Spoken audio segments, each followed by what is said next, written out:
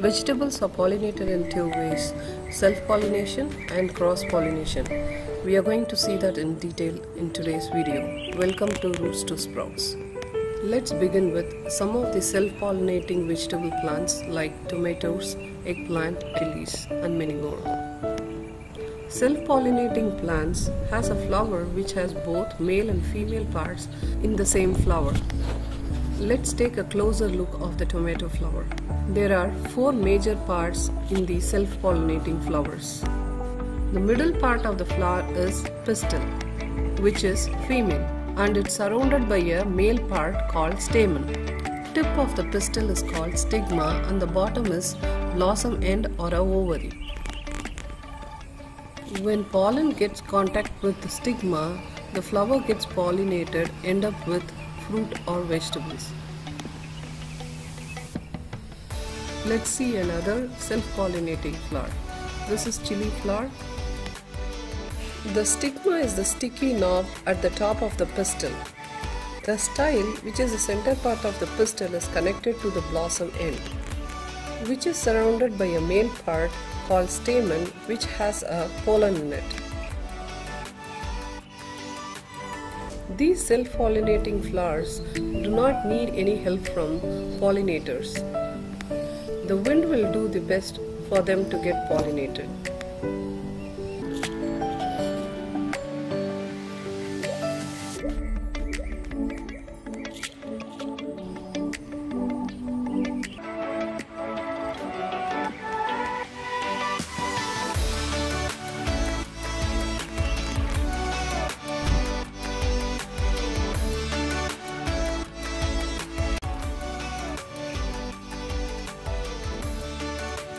Let's look at the cross-pollination.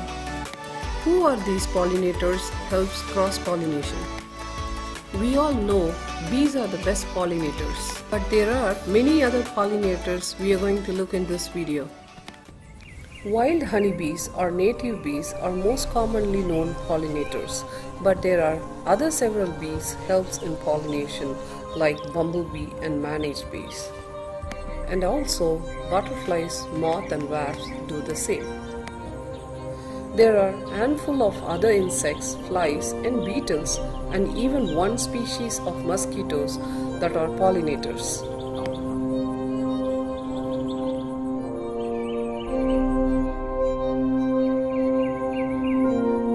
The bumblebee is an effective pollinator because of the pollinator technique called bus pollination.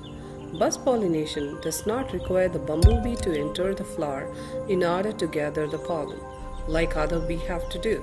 Instead, the heavy bumblebee clings to the bottom of the flower and vibrates its flight muscles, producing a buzz sound.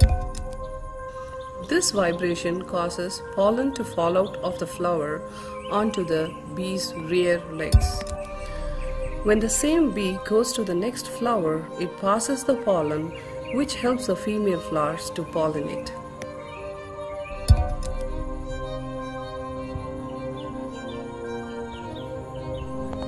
The black and yellow striped bugs are no more than half an inch in length is called as a hoover flies, which looks very similar to bees but small in size. These hoover flies are widely considered to be your second most important pollinators after bees.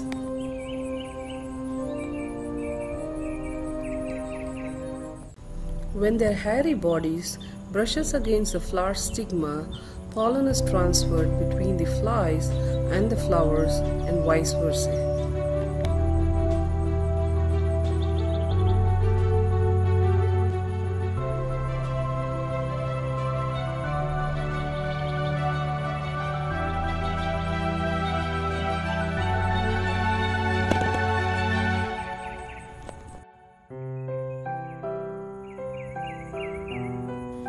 The cabbage white butterfly seen here is one of the most common butterfly in the US.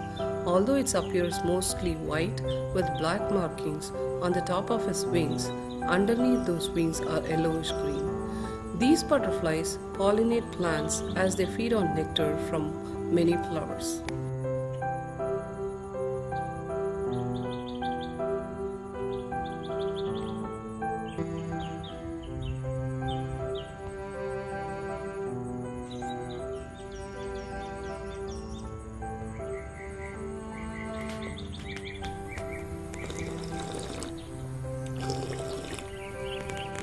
Grey hair-streaked butterflies benefits garden as many other butterflies, bees and small birds.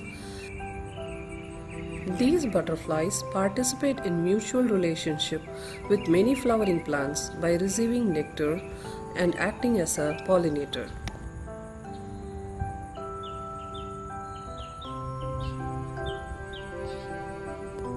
Here comes moth pollination. This one looks very similar to butterfly, but they are different. They mostly appears after dark and takes over the night shift for pollination. Some moths are active during day, as you see here. The plants which have separate male and female flowers belongs to cucurbit family. That includes cucumber, loofah, watermelon, squash, zucchini and cucamelon. By looking at the rear side of the flower, you can identify which is male and female flower.